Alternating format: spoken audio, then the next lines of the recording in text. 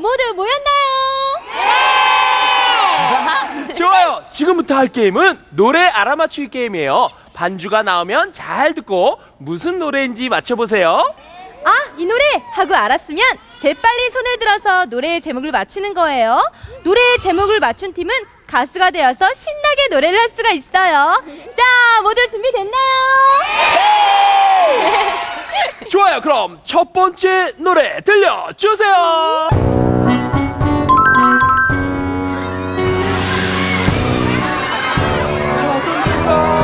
자, 촬영팀 친구 가볼까요?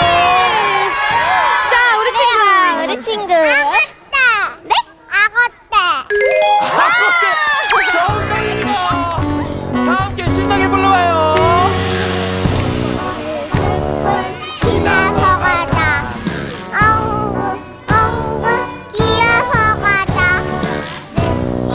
해가 나타나면은 아무데나 나올라. 아무데. 와, 잘했어요. 자, 다음 노래 계속해서 들려주세요.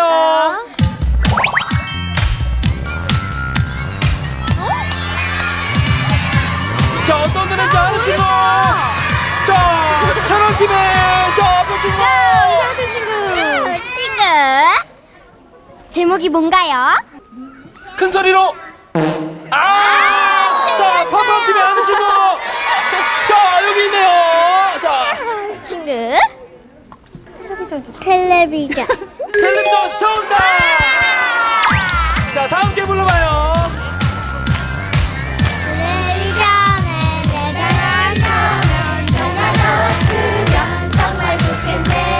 정말 좋겠네. 텔레비전에 내가 나왔으면 정말 좋겠네. 정말 좋겠네. 춤추고 노래하는 예쁜 내 얼굴. 텔레비전에 내가 나왔으면 정말 좋겠네. 정말 좋겠네. 잘했어요. 자, 이번에 또 어떤 노래일까요? 들려주세요.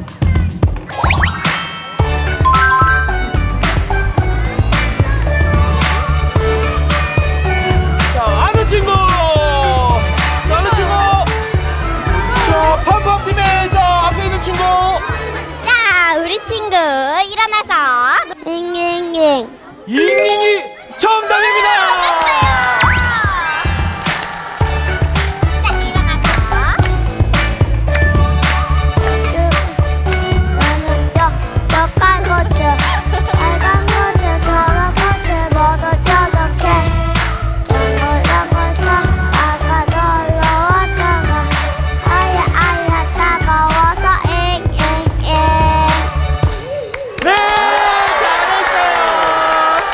자, 우리 친구들과 노래 알아맞추기 게임을 했는데 어떤 팀이 승리했는지 알고 있나요? 자, 어떤 팀이죠? 팜팜팀. 좋아요. 노래 알아맞추기 펌펌팀 승리!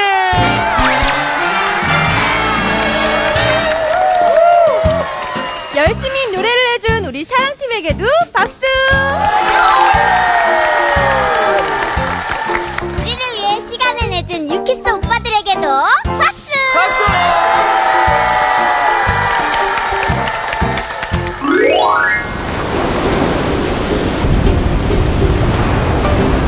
파니 친구들 안녕? 우리 동네를 소개할게요. 우리 동네에는 아주 넓은 바다가 있어요. 우리는 바다에서 파도랑 펄짝 뛰기 노래도 하고 넓은 바닷가에서 모래로 그림도 그려요.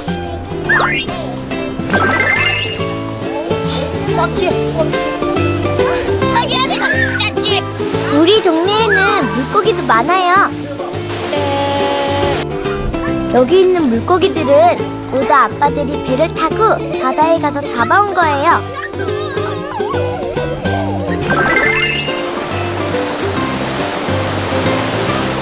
우리 동네엔 아주 큰 계곡도 있어요. 바위에서 숨바꼭질도 하고 물속에서 꼬물꼬물 올챙이도 잡아요.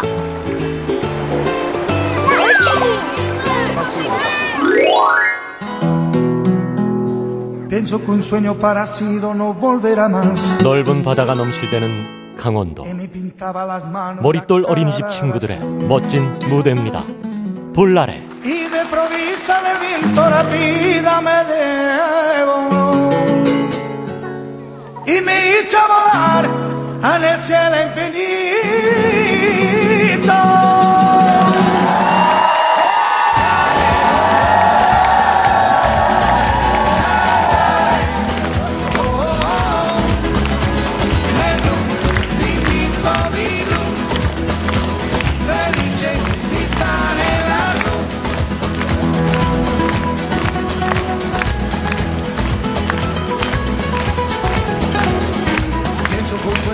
No volverá más.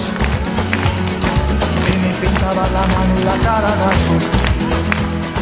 Y de provecho del viento rápido me llevo y me hizo ir a volar en el cielo infinito.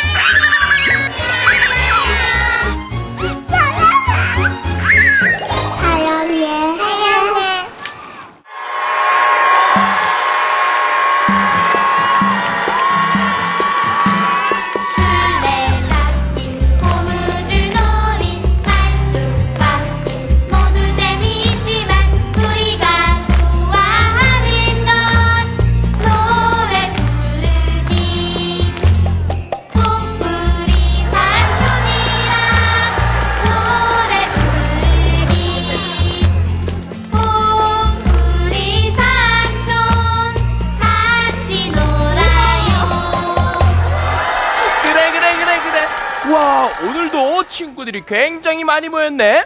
우리 친구들도 이 혹부리 삼촌 노래 들으러 왔나요? 네! 저도요. 사랑 아가씨, 이렇게 와주시다니.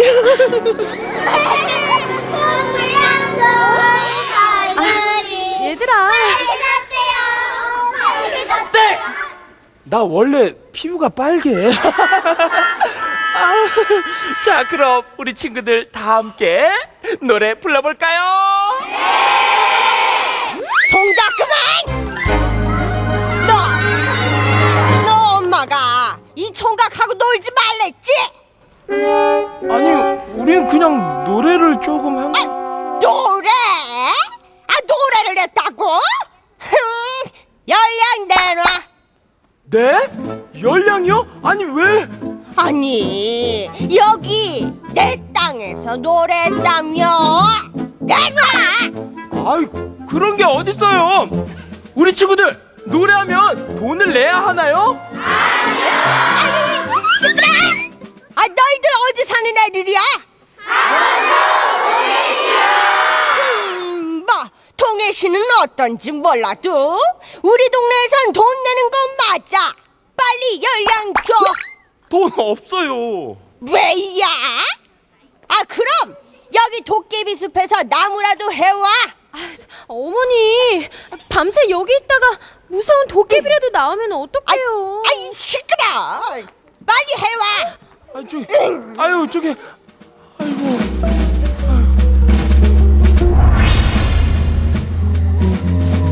아유, 이러다가 진짜 도깨비를 만나면 어떡하지? 에이, 설마 지금 여기서 도깨비가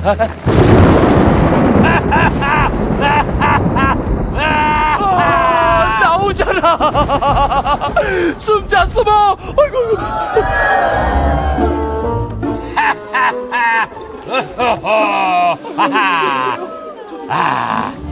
내 딸 윙키 도깨비야.